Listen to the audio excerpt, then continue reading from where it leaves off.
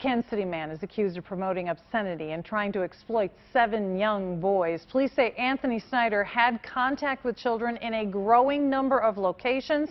They include Prairie Point Elementary in the Park Hill School District, St. Therese Parish in Platte County, and Edge Gymnastics in Riverside. KMBC 9's Michael Mahoney is live with more on the investigation. Laura, Snyder's here at the Jackson County Jail, but as you've just indicated to our viewers, much of this happened north of the river. Now, Snyder is 30 years old. For the last several years, he has managed to find himself in connection with several activities that involved young teenage boys, as a flag football coach, for instance, as a youth counselor for the St. Therese Catholic Church in Parkville, and he was also seen hanging around the Edge Gymnastics Center in Riverside, posing as either a boys' gym coach or maybe just an interested parent.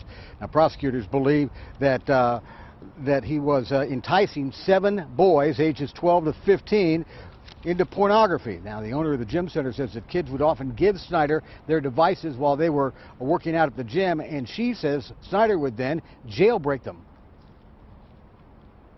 And they were checking their phones out, and they were walking over to him and taking their phones to him, and he was doing something on his computer, and our staff noticed that.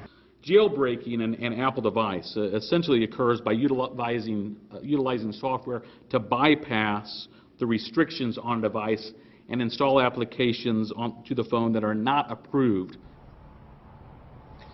Now, Snyder is facing 7 counts of promoting obscenity and 2 more counts, one of exploiting a minor with pornography, and the final count is attempting to exploit another minor with pornography.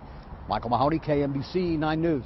The Catholic Diocese of Kansas City confirms Snyder volunteered with high schoolers at the church from 2006 to 2008. Just this year, he was a confirmation sponsor for a teenager.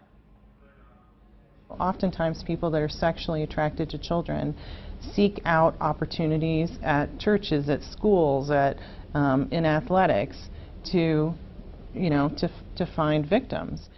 Snyder is in custody and has a $200,000 cash bond.